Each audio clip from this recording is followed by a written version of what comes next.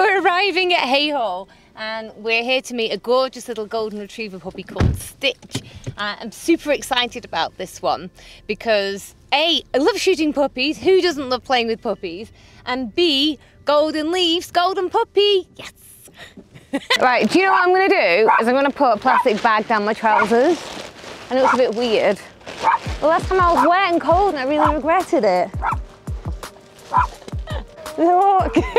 Hello, gorgeous puppy! Hi! Hello! Oh my gosh, he's gorgeous! Hello! Hi! Oh, you are lovely! You're so happy! We'd only gone meters from the car and I spotted this sea of orange. I know, we're right by the car park. How many good shots have I got by the cars though? Yeah, look at it, it's beautiful. I think we should do something. I positioned my model between the trees, making sure that nothing was sticking out of his head, and then had Michael throw leaves in the air. And I'm going to Photoshop these leaves into the scenario.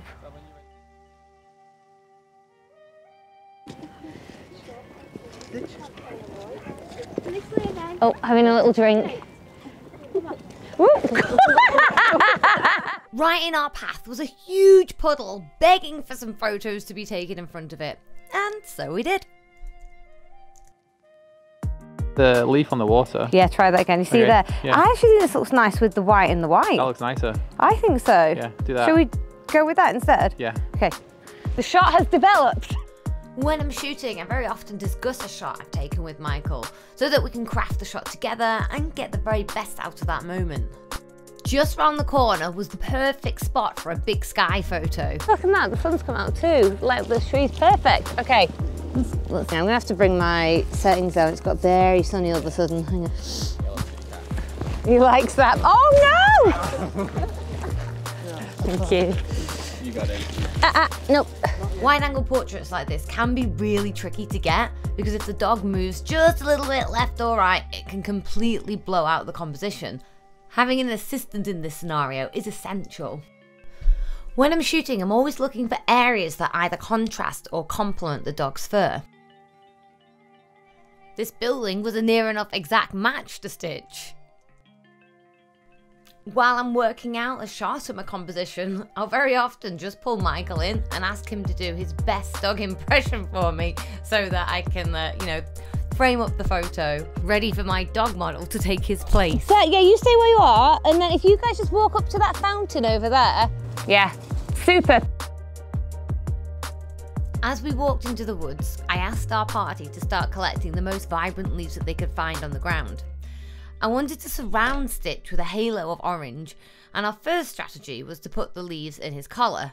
But Stitch being a puppy, he was having none of it and proceeded to run off with the props. So instead, I opted to hold the leaves out in front of my lens, which created a beautiful sense of depth between me and my model. All right. To finish up, I got some extra frames of the leaves in front of my lens that I could Photoshop in afterwards.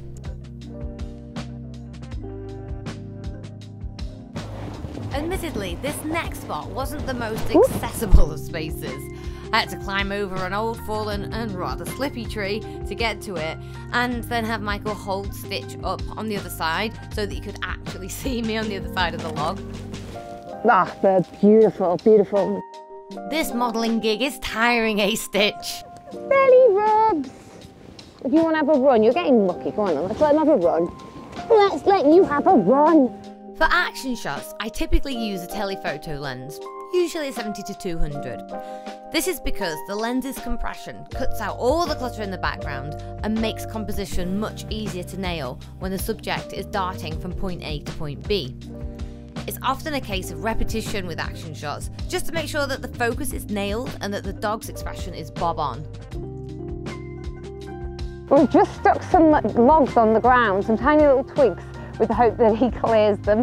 And it doesn't have to be something huge to get a dog to jump over the log. It just has to be something small. They see it in their periphery, and even just a small line on the floor, and they jump over it. So let's see how he does. Come on, Sid. All right. I'm always looking for ways to frame my subject and tie them into the environment around them. This den was perfect, so I asked Michael to stand in again for me. Michael in the den. He's a good dog. The background in this scenario was super busy and it was kind of tricky to get the right angle, making sure that the branches were framing Stitch, but at the same time not creating too much distraction. Fortunately, the shade cast by the branches created contrast between him and the background. Stitch, you waiting?